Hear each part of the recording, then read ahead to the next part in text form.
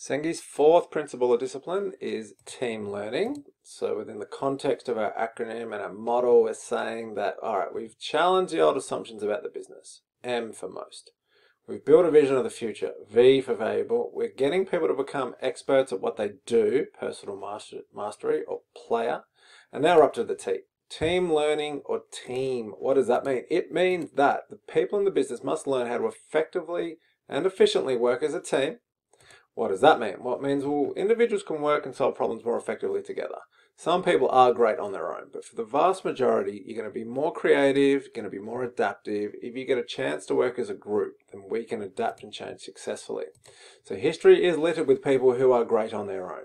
Okay, so we've got Einstein, Edison, Isaac Newton, Da Vinci, and even in sports, you say, well, Roger Federer, I know he's a coach and like a physio and stuff, but fundamentally he's playing on his own. That is really, really difficult to be great at that.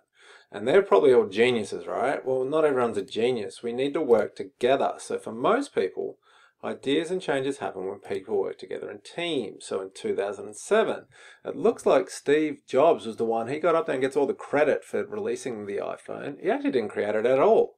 He was kind of just the front man. There's this great article that says Steve Jobs didn't invent the iPhone, but he did make it happen. So what does that mean? Well, it says, yeah, Steve Jobs didn't invent it. It's part of like a whole team of people. And in fact, Apple didn't even really invent some of the technology, such as like the touch screen. They kind of got that from other businesses as well. So you need people to work as a team to come up with one new product, the smartphone. It's not one person. It's a whole team of people.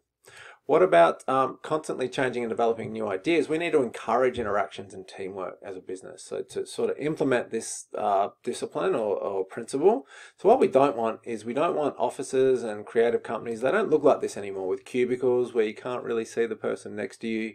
People eat lunch at their desk. That's not good because it doesn't encourage communication. That's why new businesses look like this. Google. So they've got places for staff to socialize and eat.